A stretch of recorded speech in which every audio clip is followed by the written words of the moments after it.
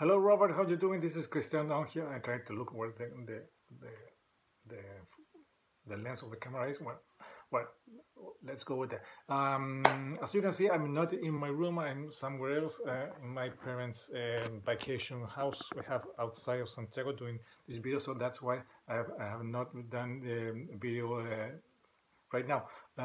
So you ask us to show a band that we think everybody else should know, but at least give a shout out to a band that we think deserves a little more exposure.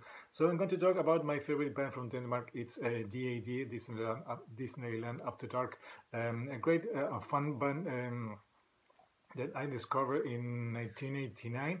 I think with their biggest album, that's No Fuel Left for the Pilgrims.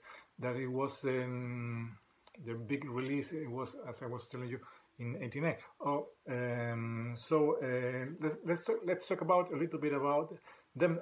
They were formed in '85, I think, more or less 82, 85, in Copenhagen, Denmark. Of course, the name.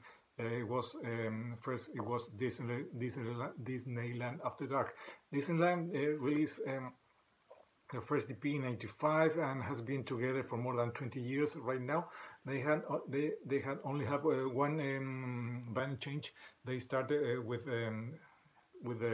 Stig Pedersen on bass, Jesper Binzer on guitar and vocals, Jacob Binzer on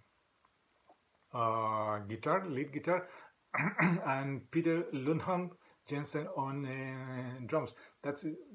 He stayed with the band until 1999, when he was replaced by Lost Son, something like. Sorry if I'm butchering his name. The band has released 12 albums, studio albums, and the last one is A Player for the Loud, and it was released in 2019. When the group made their international breakout in 1989, they had to change the band name to DAD to avoid, of course, an impending lawsuit from the Walt Disney Company. The album became the band's greatest success, and also gave the band a $1 million contract with Warner Bros. They were signed with a big major label in the States. In Denmark, they were signed to Mega Metal, a small Danish record company. The band was poised for great success in the States, but the breakout didn't happen. The band achieved some airplay with their single "Sleeping My Day Away," but in the end, the band gave up on the chance of making it big in the USA and focused on the European market instead.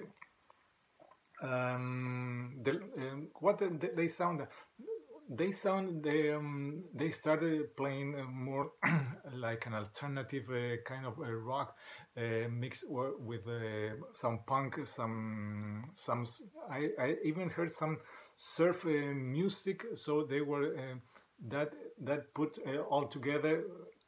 And the way they write the lyrics, they were made up stories with abundant cliche, and there were other some ironic twists. So that make a very unique blend of music. So the sound they created, or they play, was in the beginning known as cowpunk, a very fun one, but that was morphing through the releases.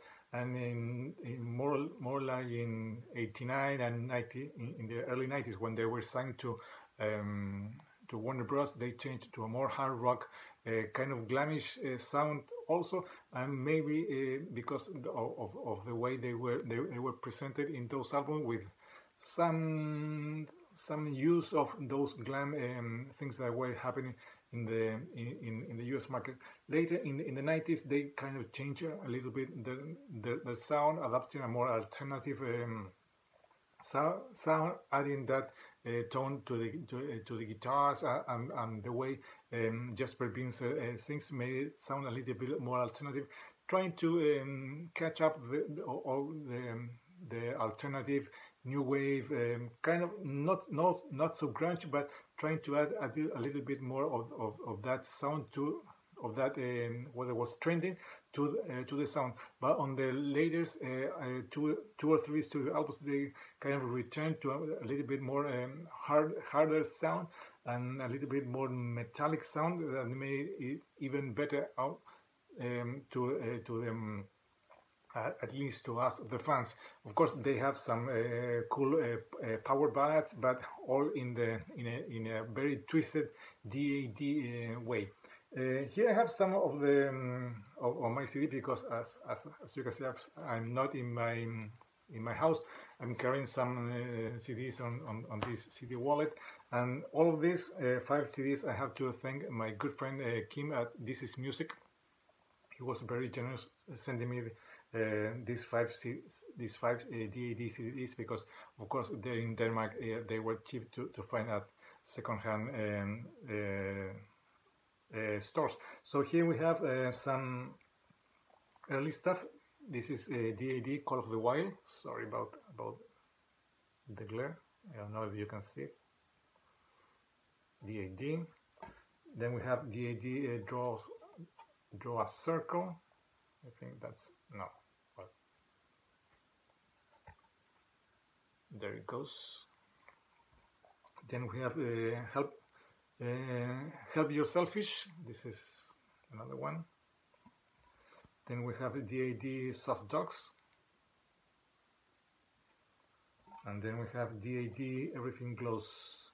That's how they are spelling the name right now. They started like this, as you can see, DAD, and now that's how they are spelling their name. If you want to find them out on their website, that's how they are spelling their name right now. So that's my entry, Robert. Hope you like it. Sorry it took me so long to do my entry. As you can see, I have not been in my house for at least 3 weeks, more or less.